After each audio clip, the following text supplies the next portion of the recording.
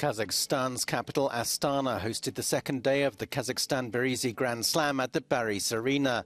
Young judoka and local fans filled the stadium, elated to see their heroes. And the IGF took advantage of the occasion to present the 7th Dan diploma to Olympic silver medalist Askat Zhitkiev for his contribution to the development of judo in Kazakhstan and internationally.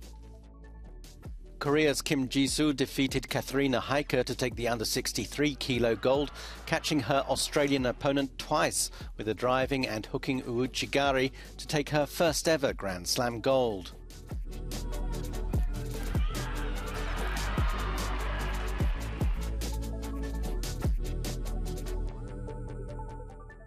Yesit Baykan, Astana City's deputy mayor, awarded the medals.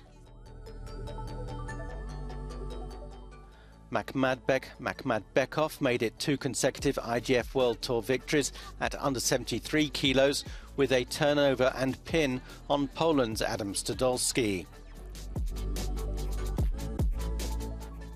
Askat Zhitkiev, Kazakhstan Judo Federation General Secretary, handed out the medals. Greece's Ilsevet Teltsidou was on blistering form all day at under 70 kilos, this trademark hip throw the highlight of her route to the final. There she defeated the Dutch Olympic bronze medalist Sanne van Dijke to take her second Grand Slam gold of the year. Armen Bagdasarov, IGF head referee director, gave out the medals.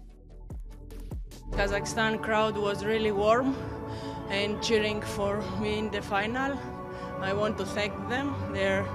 It's a different feeling.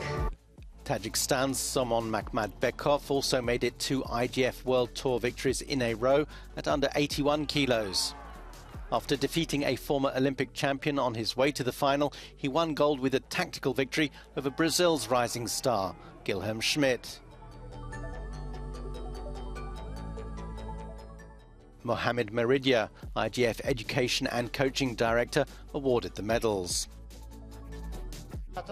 I want to thank the Kazakh crowd, said Makhmadbekov. They motivated me.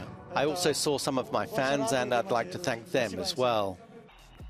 Kazakhstan built on its day one success with 2 bronze medalists at under 73 kilos.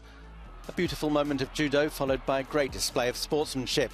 The crowd in Astana appreciating their heroes, putting it all on the line. The final day in Kazakhstan looks set to be a stunner.